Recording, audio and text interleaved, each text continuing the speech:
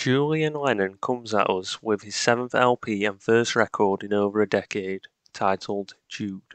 As the title suggests, Julian doesn't shy away from the associations that may lead people to his work. The track Not One Night having heavy shades of late career John Lennon within the vocals and within its earnest lyrical content. It's one of the real highlights that Julian offers up to us on this LP.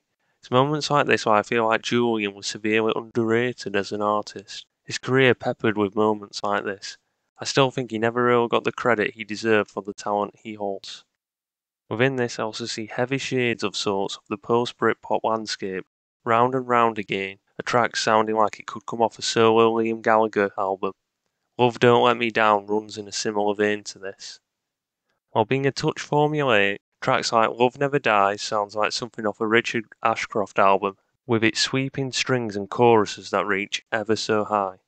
On the opening track, Save Me, we get Julian almost channeling an inner David Bowie or Tom York. While these comparisons are incredibly flattering, I do find that these cuts fail to show us any vision of what this overall album wants to be, and at times comes off as an imitation. The real thing tying this album together are themes of existentialism and searching. At times these themes feel exhausting as the instrumentation meanders around as we run around the themes of being let down. That being said, Lucky Ones is another one of the standout tracks here. Julian showing a slight bite. Again, it's nothing groundbreaking, but it's a great track with a confident rocking guitar and these murky sounding drums, paired with lyrics about a new revolution and how we need this world to last us forever.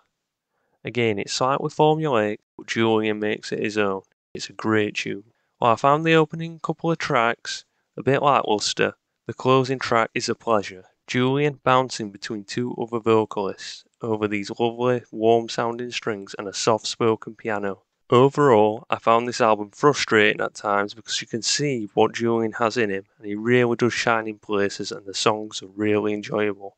And at other times it really does miss for me, perhaps travelling over very familiar ground while offering nothing new, almost sounding redundant in a way. I'd seriously recommend this album to anyone who has a passing interest in Julian's work.